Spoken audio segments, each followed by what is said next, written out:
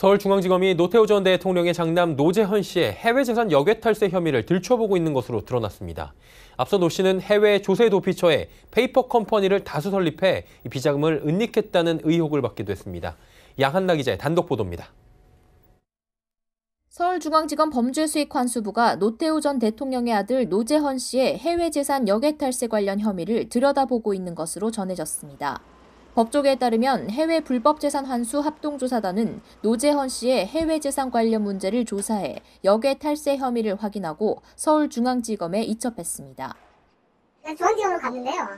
합동조사단에서 저희가 좀 검토해서 보내드렸는데, 검찰에서 하고 있는 상황이고요. 저희가 기본적인 좀 자료를 검토해서 검찰로 넘기면 검찰에서 이제 수사를 하는 거예요. 해외불법재산환수단은 문재인 대통령이 지난 2018년 해외에 은닉돼 있는 불법재산을 모두 환수하라고 강력히 지시하며 만들어진 범정부 조직입니다. 검찰, 국세청 등 조사권과 수사권을 가진 국가기관들이 모여 해외재산 관련 역외탈세, 비자금 조성, 국외도피, 범죄수익 은닉 등 행위를 조사하고 수사가 필요할 경우 수사기관에 의뢰하고 있습니다. 앞서 노 씨의 전부인과 뉴스타파 등은 노 씨에 대해 해외 조세도피처에 페이퍼컴퍼니를 통한 비자금 은닉, 역외탈세 등 의혹을 제기한 바 있습니다.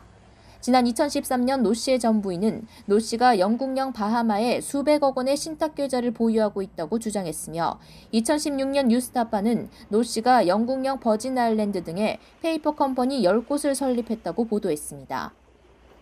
업계에서는 노 씨의 해외 재산이 인크로스라는 코스닥 상장사에서 나온 거 아니냐는 관측이 나옵니다.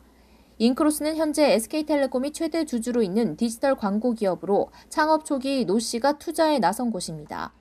2016년 SK텔레콤 벤처펀드 운용을 담당한 첸카이 씨가 노 씨의 페이퍼컴퍼니 2곳을 넘겨받으면서 노 씨와 SK그룹 간 연계 의혹이 불거지기도 했습니다. 이에 대해 인크로스는 해당 사실에 대해 알고 있는 바가 없으며 노재헌 씨는 현재 회사와 관계없는 인물이라고 답했습니다. 서울경제TV 양한나입니다.